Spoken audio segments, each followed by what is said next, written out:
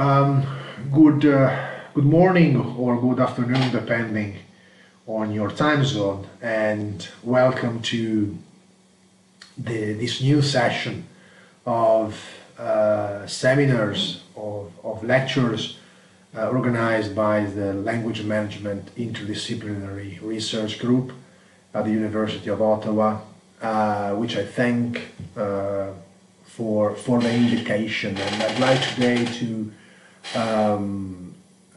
present a discussion paper on the politics and the policy of multilingualism in the European Union after Brexit,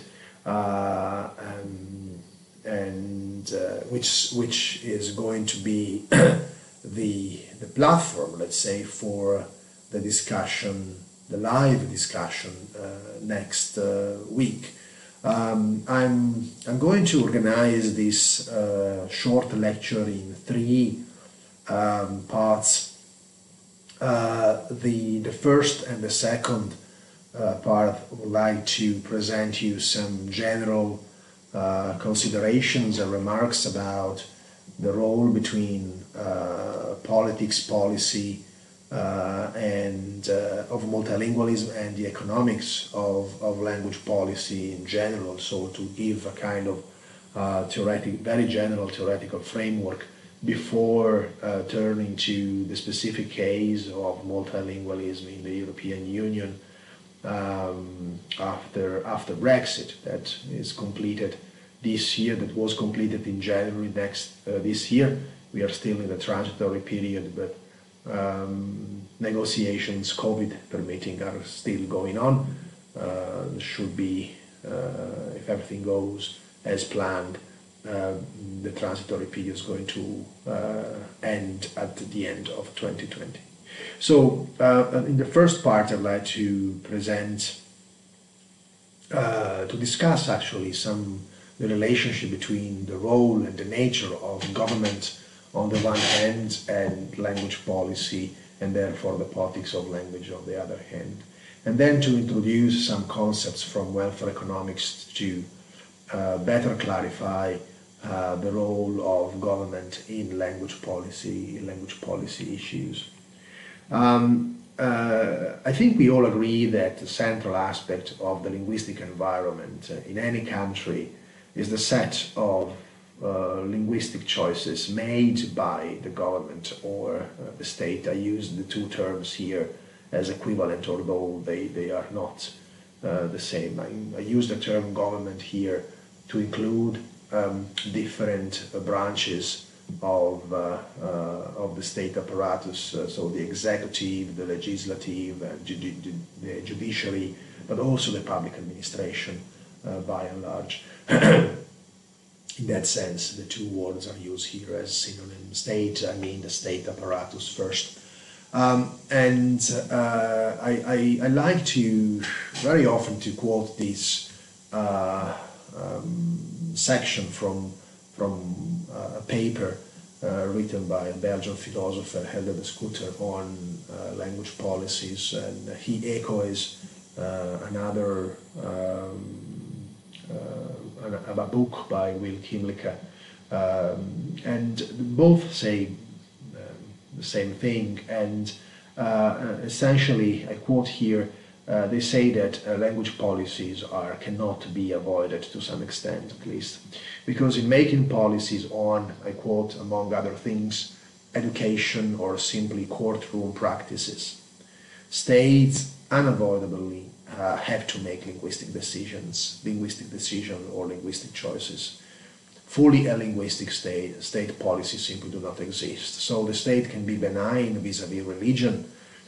Not necessarily a government must endorse one specific religion, but it must endorse at least one specific language. And therefore the author continues, the correct opposition therefore is not one between linguistic freedom or linguistic laissez-faire and linguistic regulation, but rather between different forms of linguistic regulation, so between different types of language policy, different forms of language policy. In other words, he concludes there's no zero option in the field of language policy. We cannot non-intervene. So what do we mean exactly? We cannot non-intervene. Well, there are different degrees to which this statement is correct. So we must do a distinction to better clarify what we are talking about. We must make a distinction between fundamental functions that any government exerts, guaranteeing law and order, publishing legal texts, websites or institutional website of the executive, for example, or of the constitutional court or tribunal, regulations of any kind. Public administration is something in which any state, any government is involved to different degrees, of course, depending on the area of competence and official documents, as I already said. So these are all fundamental functions that any government must make. Governments provide also different publicly provided goods and services with a linguistic component, as we are going to see later. So essentially, we must start from this observation, as the author mentioned before, that there are some fundamental functions that are by nature, but their own nature, exert by governments, such as the publication of official documents or languages used in courtrooms, that are necessarily provided in at least one language. And there are also other goods. The author mentioned education. These goods, for example, education or healthcare, in many countries are provided by the government, and not only together with the private sector. There are also private schools, private universities, private hospitals and clinics, but in many countries education, especially at the primary level, is essentially provided by the government, and the languages are used in this context. These services and goods have a linguistic component. So these are fundamental choices of any government. So the language choices related to the very functioning of government as such. And there are also then other language policies with much more specific objectives. For example, teaching one specific language as a foreign language in schools. So on the one hand, you need at least one language to teach whatever subject, and this is already a language policy, let's say a fundamental language policy. So you decide to teach one subject in a specific language. You cannot teach a subject without a language. So this is a fundamental, let's use the term structural language policy on the one hand. Then you have other language policies, for example, adding one or two foreign languages to the curriculum, or use more than one language in road signs, for example, at the airport, or in train stations where many tourists go or pass through. So basically teaching, for example, a language, or promoting the linguistic integration of migrants is also deliberate language policy with specific objectives, in the sense that you add a language to existing services, or you teach one specific language on top of other languages that are already taught. So we must make distinctions between these two types of language policy that are of course related, but I cannot go too much into details. So language choices cannot be avoided, and especially as regards the language choices associated with fundamental functions of any government, and to the provision of the public provision of goods and services with a linguistic component. So as choices must be made, a situation of absolute linguistic equality is in practice very, very difficult, so it's not very easy to accommodate any language existing within society. Recall that most societies in the world are multilingual due to the presence of traditional minorities, migrants, mobile people, etc. So it's very difficult to find a country that is completely monolingual. Actually, probably there's no such a country in the world. So to different extent, of course, language policies can exclude some people or not. I made the example of languages used in train stations, in leaflets, where many tourists come. That's a clear example in which many languages are used for practical reasons, but there are other areas, other regions where tourists usually don't go, where very seldom, not very often in any case, where perhaps it's much more difficult to guarantee the presence of any possible language. So as choices must be made, and choices means these choices, linguistic choices, involve also the use of resources, symbolic and material, then there is room for negotiation and conflict, and therefore for politics. The politics of language. In this lecture we refer to the conflict of interest arising between different groups that live in the same territory.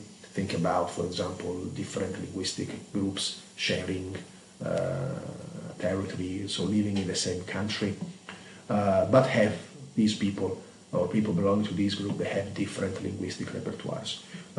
So as soon as there is scarcity of resources, then there's competition to use these resources, either symbolic or material, and then there is room for politics to arbitrate these conflicts.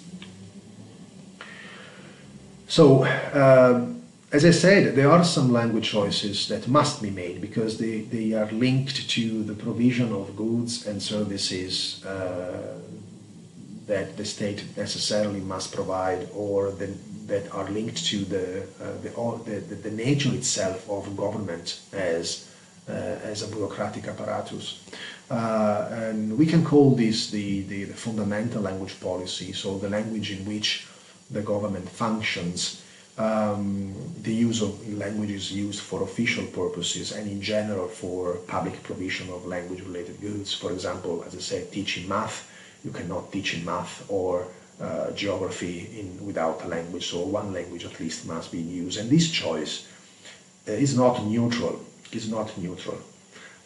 because it creates in practice an initial distribution of material and symbolic resources in favor of those with an educated command of a language chosen.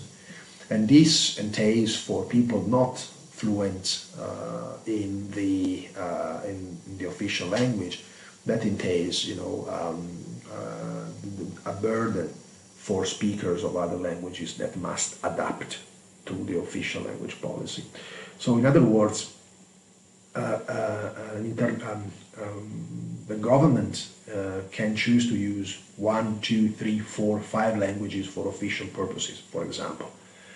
Depending on what is this choice, depending on the result of this choice, whether to use just one language or to use more than one, this choice as such is a form of language policy which I call fundamental language policy, and it's not neutral because it creates a distribution of resources in society, unless everyone is already fluent in the official language chosen. So, but this is, as I said, very rarely the case. In most cases, there are minorities living in countries, and borders of countries change as a result of political evolution.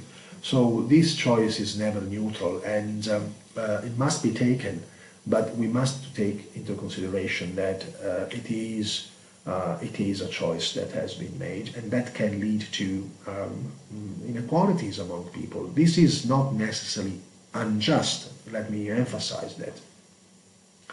If some form of compensation between linguistic groups is possible within a country or a territory, then if therefore these costs of adaptation can be offset, then the choice of using less rather than more official languages can be justified.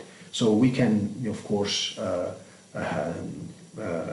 we could, if we had more time, go in much more depth. There are researchers and in language policy and planning discussing precisely what are the criteria that should be followed to redistribute resources. But the bottom line here is simply that the fundamental language policy is not neutral as such, and that the inequalities created by that distribution, that initial distribution of resources, could be offset by different compensations, could be monetary, could be in other forms. So as you see here, this is a key aspect in language policy and planning, because not only the choice of one or two or three languages is not something that cannot be rediscussed. It's a choice, as any choice can be changed. But it gives the duty to government to take into consideration redistributive policies in order to compensate for the cost of adoption of other people, if these compensations are possible. And I'd like to come back now to move forward to the second part of the presentation, in which I add on top of the general consideration about the role of the government in the fundamental language policy. I'd like to add further considerations about the need for state intervention in language matters. So not only, this is the key message, not only language policies cannot be avoided, at least those, I repeat myself, at least those policies that are related to the fundamental functioning of government.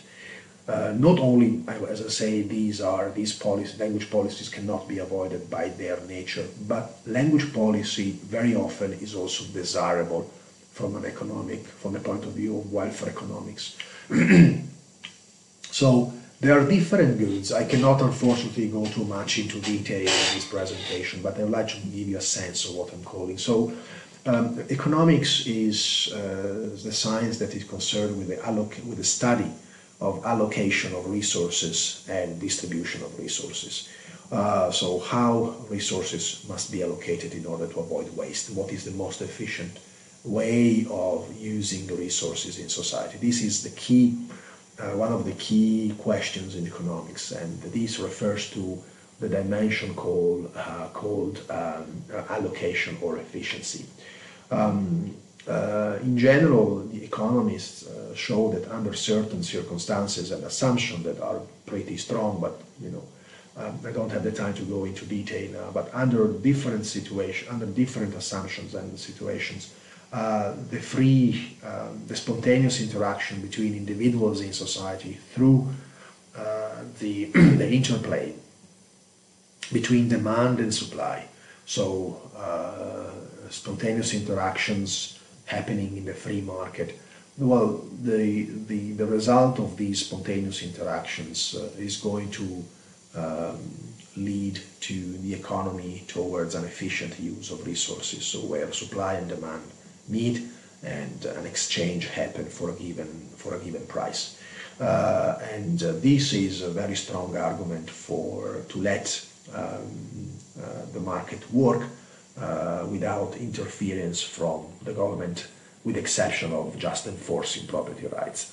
And this is, if you want, the metaphor of the invisible hand of Adam Smith. And by and large, for many commodities, it works like that. But there are many goods that we need in society that, for efficiency reasons, should be provided and sometimes produced by government. And these are what economists call public goods or collective goods. They have different properties. The most important one is that they cannot they are not rival in consumption. Just give you a very simple example to understand what we're talking about. Think about, for example, public lighting or public defense. This is a textbook example. So once you walk, or to be more precise, when you walk in the evening in your city and streets are lit and the fence is provided by police forces, once this good is provided, for example, public lighting, well, there's no way of excluding someone from enjoying that good, and at the same time the good provided, streets, public lighting, is not rival in consumption. That is, that the fact that you use that good, you enjoy that good, does not detract someone else from enjoying the same good at exactly the same time. Whereas when you eat an apple, that good is clearly rival, because if I eat that apple, you cannot eat the same apple. And this is clearly excludable, because if I eat one apple, I can exclude you from eating the same apple at the same time. So collective goods such as national defense, public lighting, but also road signs and broadcasting, unless we use scrambled devices or decoders, they have these characteristics of being non-rival and non-excludable in consumption, and these goods are, for efficiency reasons, provided by the government. Well, why this is the case? Well, the reason is pretty simple. Imagine that how could it be possible to fund, technically, to find public lighting in a street. If you should have, for example, put a coin for every pole or every 50 meters of your walk, that would be very difficult to provide. Or more fundamentally, if a private company provided that good, the risk would be that the private company providing street lighting would not cover the cost of production, because people have a clear incentive to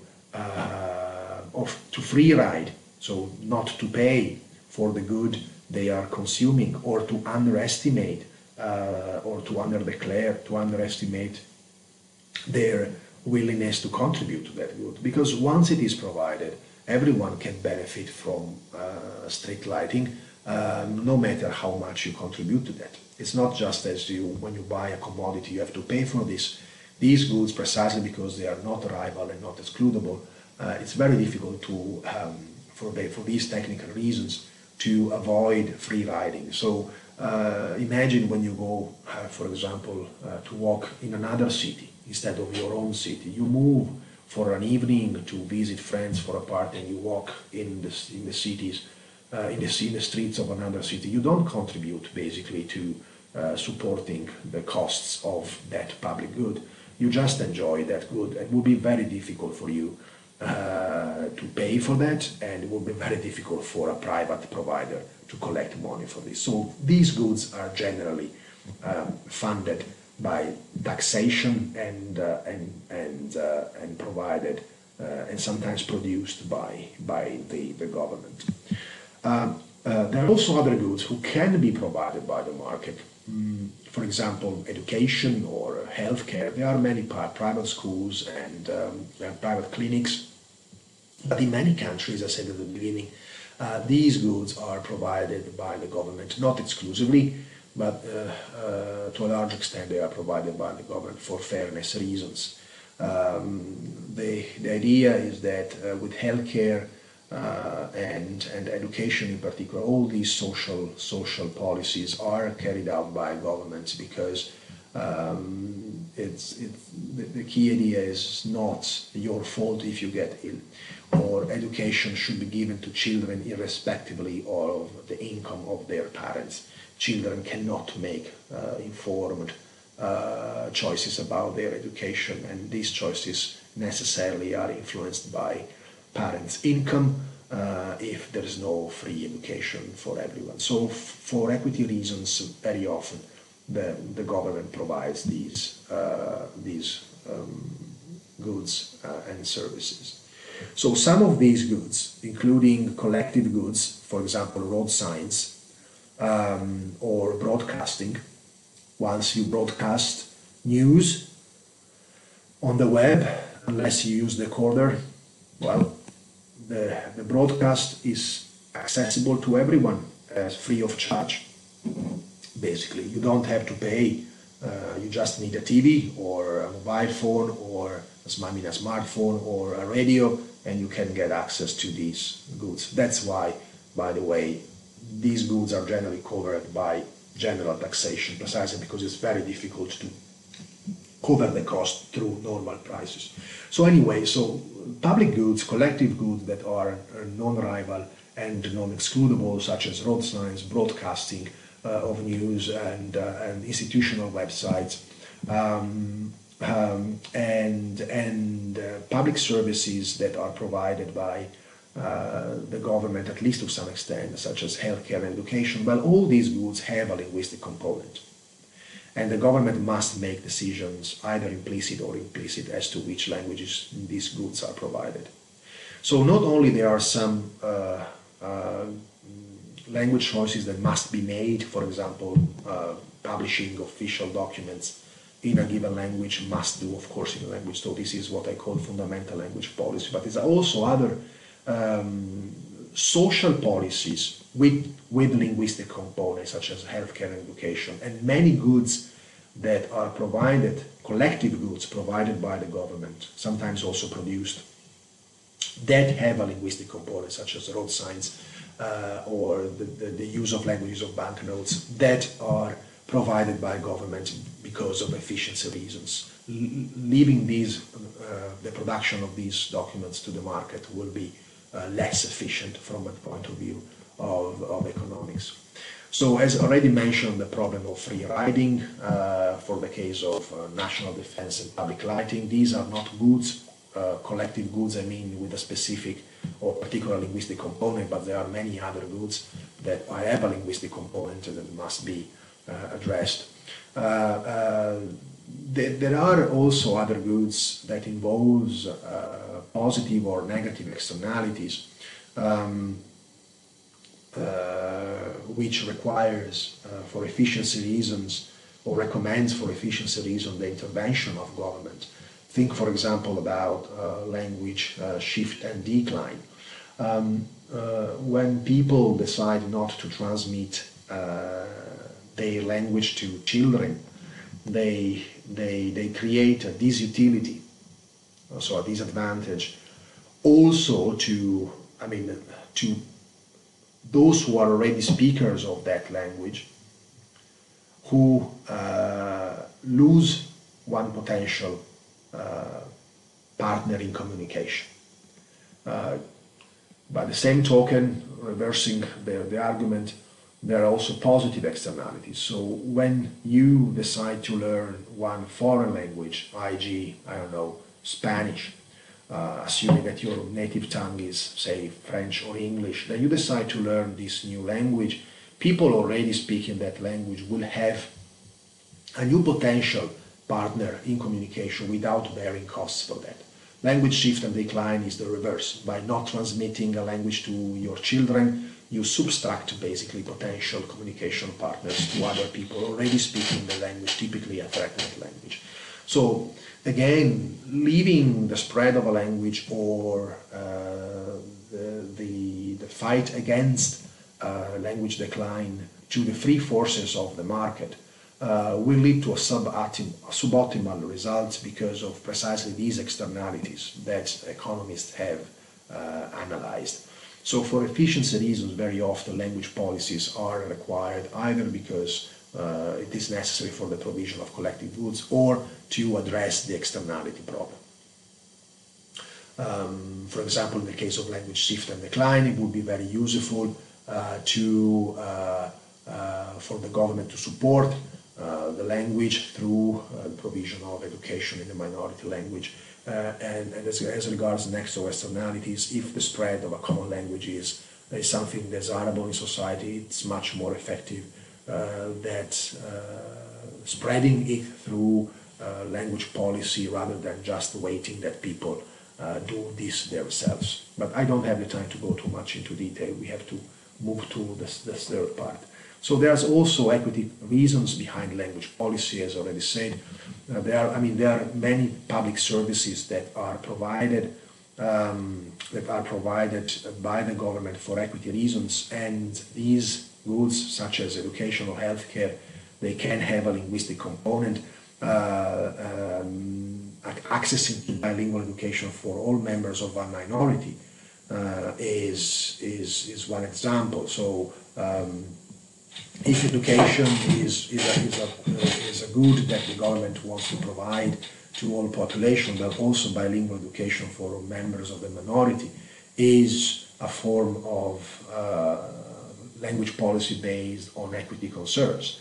The government could provide education just in one language, but then members of the minority language should have to pay private education if they want to be scholarized, to be schooled in their minority language, or they must just give up their language. So a bilingual education policy in that respect can be seen as a language policy based on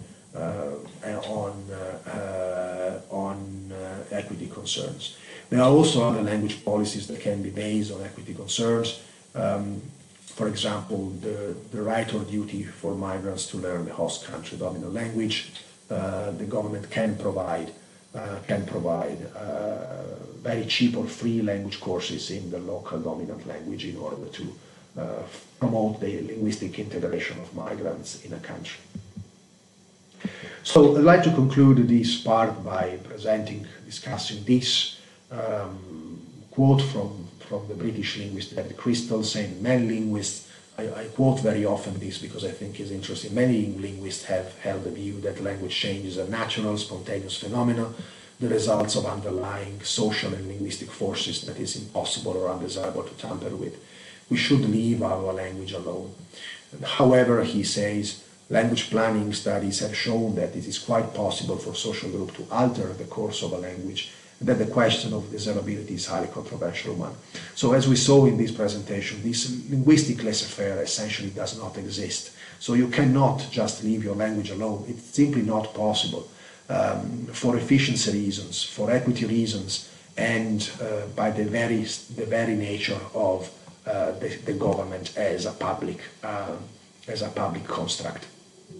So the question, therefore, is not whether we should we should believe in laissez-faire or not, but this refers to the first citation I made.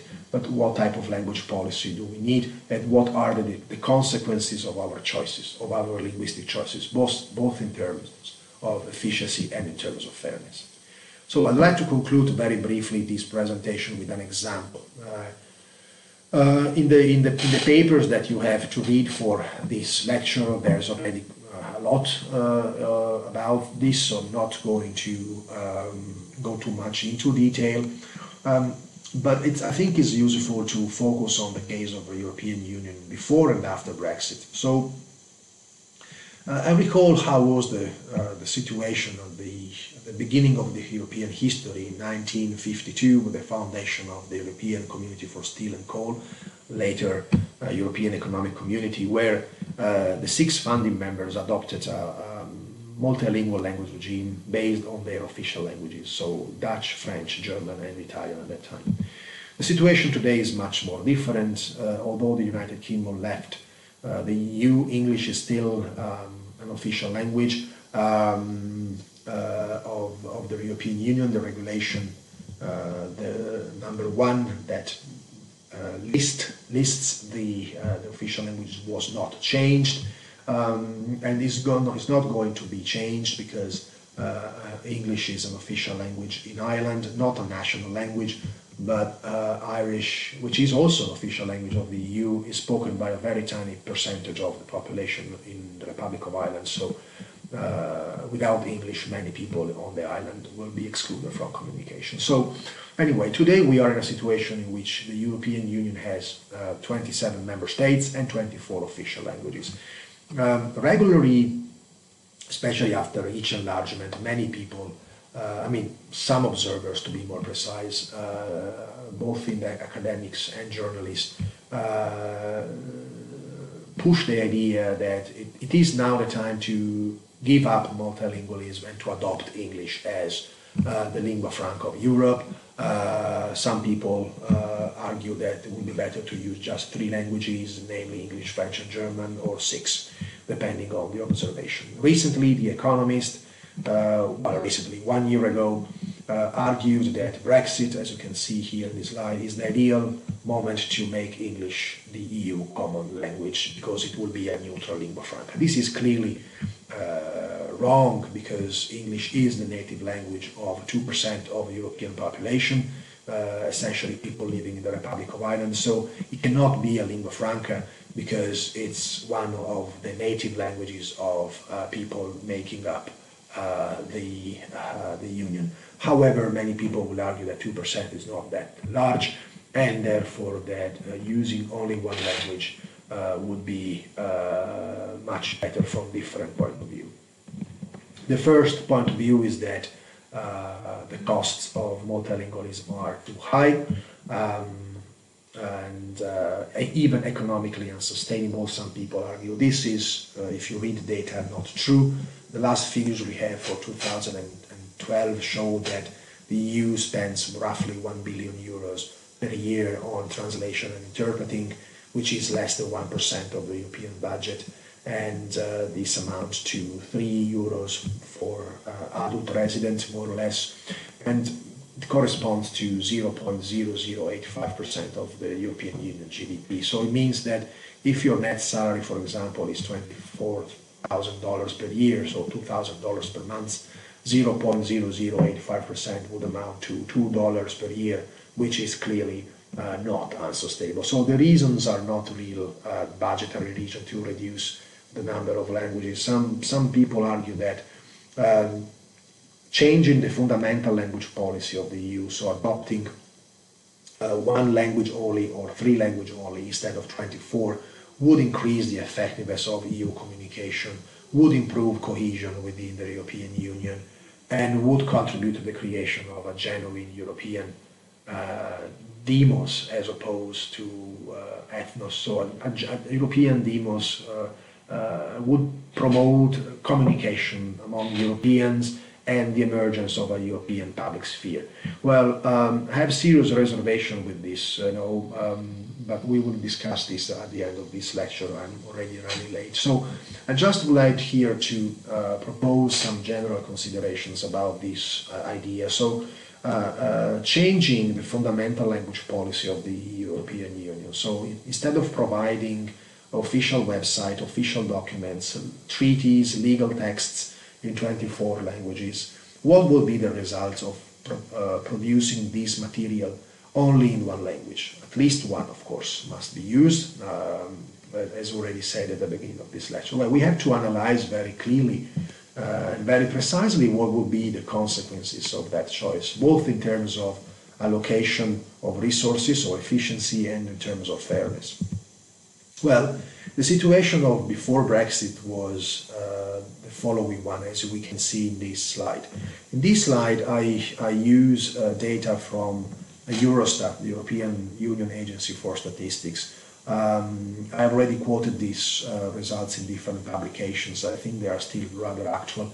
So I use here a database published in 2013, the Adult Education Survey, and I'm focusing on the European Union with 28 member states, excluding Croatia, the Netherlands, and Romania because of lack of data. So the UK is included, though this is the scenario before Brexit. And on the first column, you say the rate of linguistics exclusion associated with different language choices. So in the case of rate of linguistic exclusion means the percentage of the resident population who is not able to understand any of the official languages. So with 22 official languages, I exclude here Romanian and Croatian because Croatian and Romanian are excluded from my dataset, but results don't change. 0% of resident population in the remaining 25 countries are excluded. You may argue that some people are not really interested in what's happening in Brussels, but the European Union is not an international organization. It's an organization that has much larger powers than any other supranational organization. European law can be applied directly to the situation of citizens and residents without, sometimes depending on the competence of the EU, sometimes without being, without the need of being filtered, so to say, by national parliaments. So it's very important that people have access to documents. They may not be concerned today, but they can be concerned tomorrow. Forget, for example, about, not to mention, I mean, all documents that are related to traveling, to the rights of travelers, or to transnational issues such as COVID or mobility. There are many information that the European Union provides to citizens that can be very relevant for their life. So with a full multilingual regime, no one is excluded, at least potentially. 26% of the population has no knowledge of English, French, and German. That was before Brexit, and 45% of resident population has no knowledge of English at all. So using just one language would exclude more or less 0.5% of the population. But this without considering the fact that many people just have very elementary, I mean very basic knowledge of foreign languages. So if we include in the percentage of residents only those who are not, who are either native speakers or who declare to speak a foreign language at very good level, so proficient level, a level that is likely to be the level requested to read complex texts, well, then the situation changes a lot.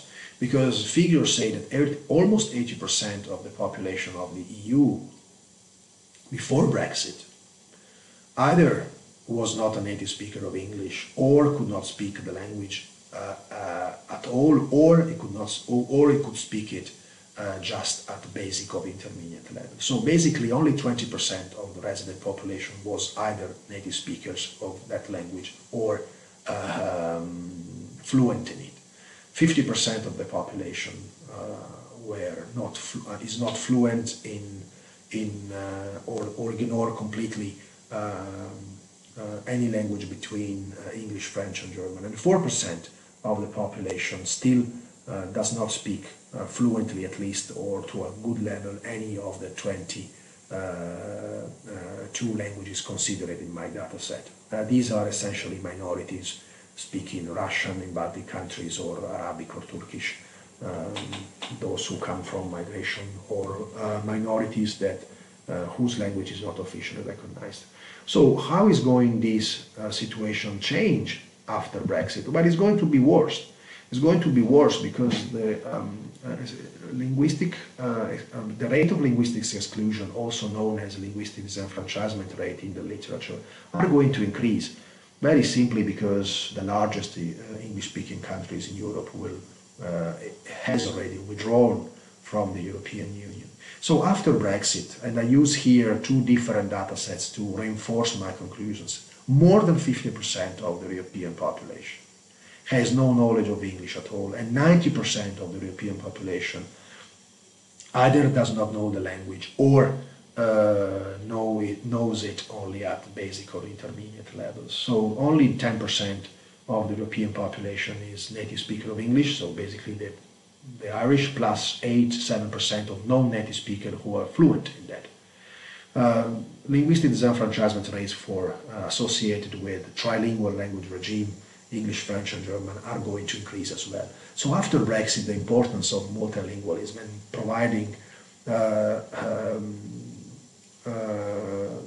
documents in more than one language, more than 3, is even more important. Unfortunately, from that point of view, the European Commission is doing exactly the contrary. The exclusive use of English is increasing all the time, constantly. There is probably a lack of perception in Brussels about the real competencies of linguistic competencies of European citizens. Let's move now to the study of the distributive effect. So as regards the allocation of resources, using just one language is clearly ineffective because, as we saw, it will exclude more than 0.5% of the population, even 90% depending on the indicator used. So it's clearly not efficient by any sense. But it's also very unequal. Here I report the percentage of the population, always using data from Eurostat, in 4 countries, namely Germany, Spain, France and Italy, the percentage of the population declaring not to be able to speak English at any level according to their income. So people belong to the 10th decile, this is a statistical distribution, people belonging to the 10th decile of the income distribution are defined as the 10% of the population with a relatively highest household income. So the rich, let's say like this, although it's not precisely correct, but those who are wealthier. So look, for example, the last column. 12% of the population belonging to the 10th decile of the income distribution. So those who are wealthiest in Germany does not speak English at all. So not a big percentage, but this percentage is much higher for people belonging to the first decile, or the first deciles of the income distribution. So, for example, more than 50% of that population. The same happens in other European countries. For example, in France, 60% of the population with the lowest incomes has no knowledge of English, whereas this percentage is much, much lower, just 26% for those belonging to the 10th decile of the income distribution. Basically, it means that those who are those who are relatively poorer have also less skills in foreign languages, including English, and they are much less likely to understand documents, whatever type of document it is, if this is not published in their own native language. In that case, it's mostly, for most people, German, French, Italian, and in Spain, Spanish, or even other minority language, or other languages such as Catalan or Basque. Here I present results, the same results, but I use as a breakdown the level of education completed. Here I focused on citizens, adult citizens rather than residents. So you see here 3 countries in the European Union, but this is more or less, you will see the same for all countries, namely Spain, France and Italy. Those belonging to those in these countries who have completed university education, formerly known as tertiary education, they are much more likely, and this is not surprising, but these are data, they are much more likely to have at least some knowledge of English than those who just completed lower secondary education or upper secondary education. For example, in the case of France, just 20% of people who completed university declare to be able to speak at least some English, whereas this percentage is much, 20% of the population declare not to be able to speak any English at any level, whereas this percentage, so people who don't know English at any level, not even a single word, are much more, 73%. No? In the case of Spain, for example, 90% of those who just completed lower secondary education has no knowledge of English at all. This percentage is lower, but still significant for those who completed tertiary education. So, to conclude on that, empirical evidence shows that a monolingual language regime, as the language regime proposed by The Economist, based on English only, will be clearly ineffective, potentially highly discriminating, and will have regressive effects among social groups, because it will be particularly detrimental to members of the weakest groups in society in almost all European countries, in particular to the least educated citizens and residents and those belonging to the lowest income classes. And this is going to these effects are going to become even stronger after Brexit. So rather than being a lingua franca for Europe, it will be highly discriminatory language regime to use English only. So there is a case rather to move towards a stricter implementation of multilingualism rather than removing multilinguals.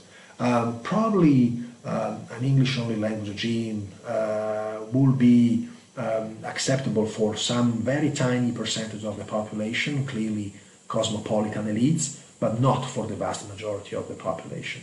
It would even detrimental probably for the European construction in that respect, because it could fuel sentiment, populist sentiments, anti-European sentiments in many countries if the European Union, especially the Commission, does not make the effort to be to be as close as possible to European citizens, and this implies, of course, using their native languages. So results support the claim that translation and interpreting, by making possible to implement a full multilingual regime, contribute to the social cohesion of the EU and probably also to European democracy. So this is an example in which I applied some fundamental concepts developed in the first part of this lecture. So the concept of efficiency and fairness, the analysis of what type of goods and services government, also at the international level, provides to citizens. And I hope I managed to give you an idea about what could be the effects in terms of allocation of resources, of distribution of resources, of using just one language instead of 2, 3, or even 24. It is, of course, just an example. We can discuss many other countries, but what the bottom line here is, I hope that this example contributes for the discussion in your classroom by making clear that language choices are choices, and these choices can be evaluated both in terms of efficiency and fairness. Some choices cannot be avoided, but not all choices are equal. Thanks very much for your attention, and if you want to have more information about my presentation, I suggest here 2 papers written in the 2 official languages of Canada. Thanks a lot again, and see you next week for the discussion.